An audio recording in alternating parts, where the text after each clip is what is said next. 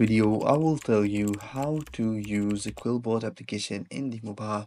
For that, the process is very simple and easy. All you have to do is to follow the video till the end to get to know about it. So first thing first, we have to install the Quillbot application in our mobile phone so you guys can use it. So for that, just hit up the Play Store application if you haven't done it. So if you haven't liked our channel, make sure that you like the video, subscribe to our channel, hit the bell icon so you won't miss any future updates.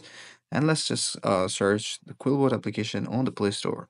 So by searching the Quillbot, we'll be able to open up the Quillbot application and the in our mobile phone. So simply install the Quillbot and then click on the install button, and then the Quillbot will be installed on our mobile phone.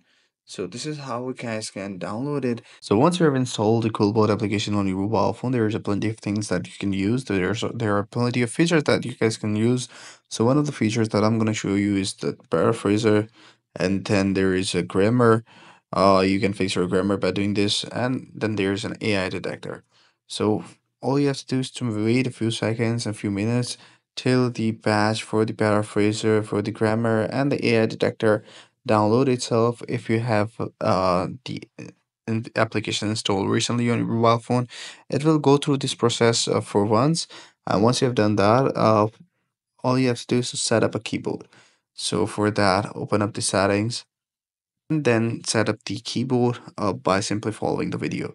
So there will be a Quillboard option, just turn it on, and then your keyboard will be set up, and I will show you the exact method how you guys can turn the or switch between a Gboard and the Quillboard. For that, the process is very simple.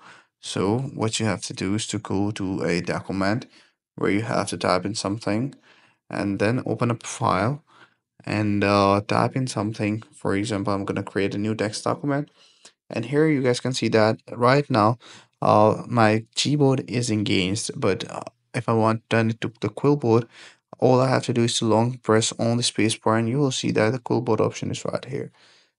Now, as you guys can see that my Quillboard option has now been turned on, and if I click on the paraphraser, I can use it by simply clicking on the Quillboard icon and typing in something using the Quillboard keyboard.